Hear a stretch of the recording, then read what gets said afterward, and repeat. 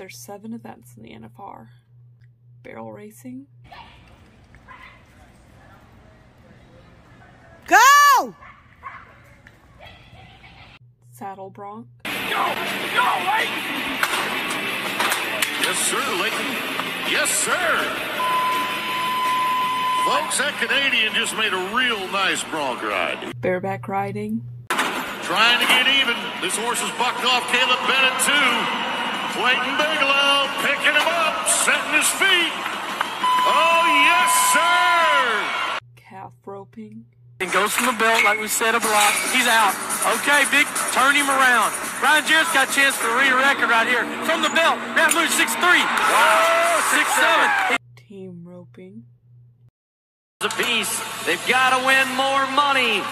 A slower handling steer, but they're able to stretch it all out. 4.3, and Jake and Billy Jack now go to the top spot. Steer wrestling. Cadillac horse of the year. Clayton got to start long reach, catches him, does a good job staying on his feet. How about that? 3.8. Boy, there's a man. Hey, don't count him out for the all-around championship. And bull riding. And Mytris Dightman is a Jackie Robinson of bull riding. Have you heard of Mytris Dightman? Not many people have, despite the legacy he holds in the rodeo world.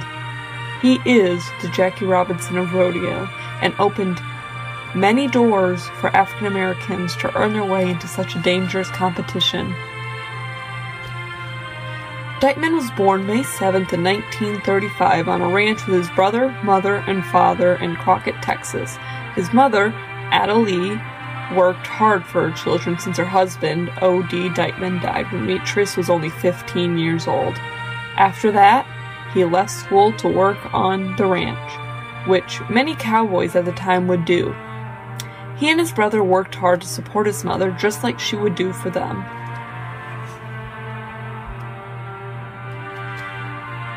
Fast forward to 1957. He and James Francis Jr. founded the Prairie View Trail Ride Association, which is still around today. It was a rodeo and a trail ride. It was created to promote Black Western heritage and are often shown in the infamous Houstan Livestock Show and Rodeo. He was there from 1957 to 1960. Not long before that, at 19 years old, James Francis Jr. convinced him to go on the rodeo road.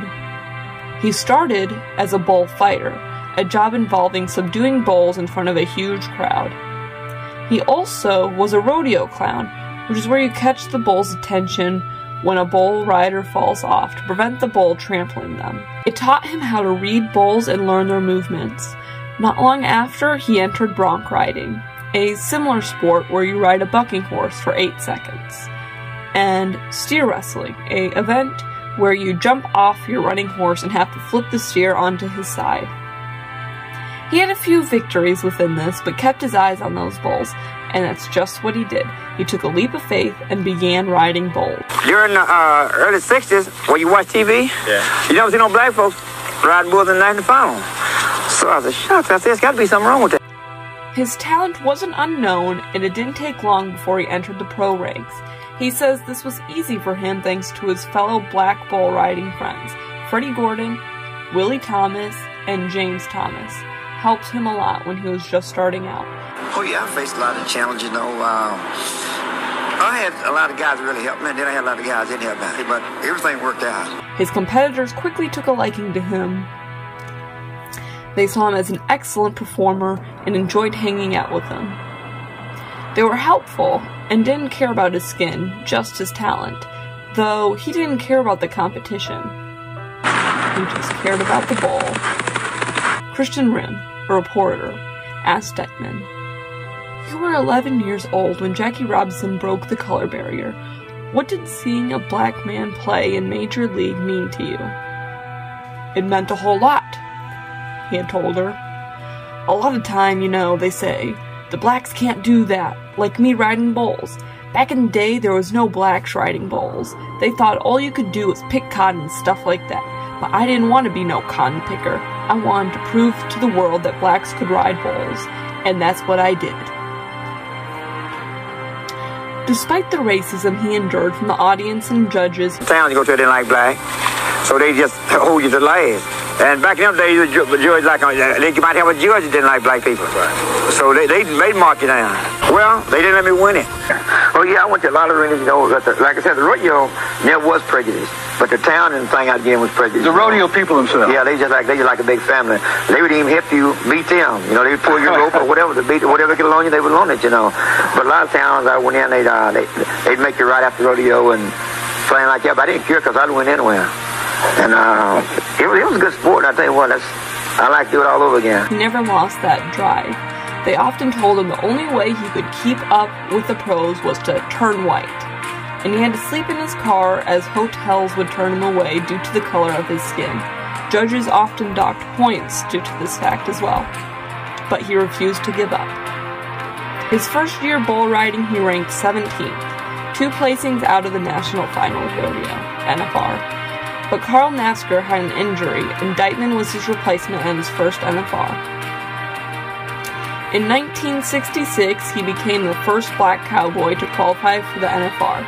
He then qualified 6 more times from 1966 to 1972, only missing it once in those 7 years.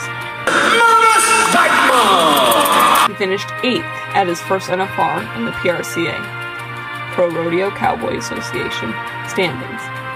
In 1967, he came in 3rd. 68, he came in 4th. 69, he was 15th and 13th, and 1970. He did make a 2nd place at one of his years, but he never did get that 1st place. He did, however, win the Calgary Stampede in 1971, and in 1972, he won Cheyenne Frontier Days Rodeo. His last NFR, also in 1972, he placed 7th in the standings. Well, the message, I guess, that you want to pass along is you just kept going. You stayed focused on what you were doing despite what other people were doing. Yeah, I had a lot of more guys, you know, was like Willie Tones and Freddie Gordon. They rodeo and wait for I did black guys. And they the one kind of showed me how to go by it. And so I was looking at TV one time and I seen all these white guys on TV. So I said, man, I wonder why I don't see no black guys in the final.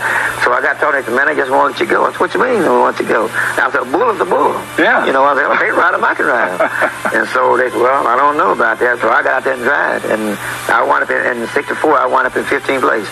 And the rest is history. And the rest of it is history. And now you're going to the Hall of Fame. Going out for animated. Myrtis at times felt like he was being maybe discriminated against, but I never heard him once complain about it. But if he'd have ridden probably 20 years later, he probably would have won a world title because he rode that good. In 1970, Charles Sampson sought his advice, and Dightman advised him to stay in school. He listened, and when he graduated, became a protege. Last year, I started a guy named Charlie Sampson to ride bulls, and last year he called me and said, Mr. Myrtis, I said, yeah, he said, man, I went to Colorado Springs, and they'll keep in the Cowboy Hall of Fame in Colorado Springs. He was the first black champion cowboy. And I started him. He's the first black and went in Colorado Springs. And he called me, I went there and put him out there. He worked hard with Dightman as they traveled the rodeo road together. Sampson, with the help of Dightman, worked hard and became the first African American to win a world title at the NFR. I think Myrtis is probably one of the guys that most inspired me as a kid coming up next to me, right there, cheering me on. You know, that's a special feeling that I have for Myrtis. He came back and said, you know, you can ride them bulls later or you can ride them steers later, but you better stay in school. I stayed in school and got a rodeo scholarship and went to 2 years of college. He is #1 in the world standings in the PRCA. Dightman was there for this, and he opened the gate during his bull ride. Will get hung up or actually can't get his hand out, and that's when the clowns come down. Oh, there's Style, a good tough bull. Now he's turned back, and Charlie's got him. Hey, we got a bull ride going on. A tough bull to draw, a tough bull to ride. Good hustle by Charles Sampson, and listen to him. They love this cowboy. I'll tell you, they do. Now I'm going to stand up and holler at Charlie. And I'll tell you one guy that I would not like to be wearing the official's wrap. Pride. That's the most important thing, just be proud to be one. When Dightman heard the results, he was just as happy as Sampson was. It had felt like they shared a victory, as this opened many doors for African Americans dreaming of the NFR. He stated, "Sampson's victory proved that the title once denied me could no longer be denied to other black cowboys." He may have retired from competitive rodeo, but he played himself in 1971 in the movie J.W. Coupe, and in 1987's Junior Bonner. He also partnered with the American Hat Company to make the Mytris Dightman signature hats, which is still around today.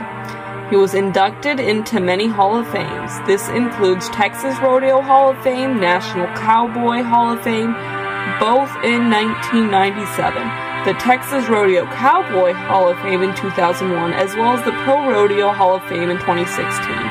In 2003, he got into the National Cowboys of Color Museum and Hall of Fame, and that same year he entered the Pro Bowl Riders Ring of Honor. There is a bronze statue of him in Porth Agricultural Indoor Arena in Crockett, Texas.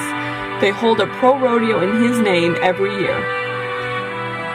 In the early 90s, he left retirement and entered the Old Timers Championship, and he won 4 years in a row. He currently works with youth groups and mentors black rodeo performers in Houstan and Crockett, Texas. He has many kids and grandkids, but his son, Mytris Dightman Jr., followed in his father's footsteps to compete in pro rodeo. We used to go to rodeos, and we never looked at we just thought of it as a rodeo.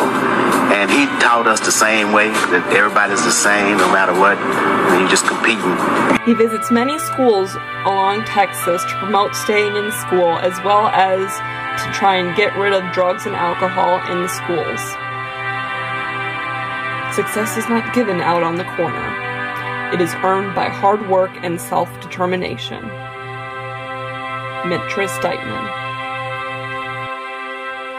Well, I just come like rodeoing, and then I wanted to be the best. I got to be the best bull rider in the world.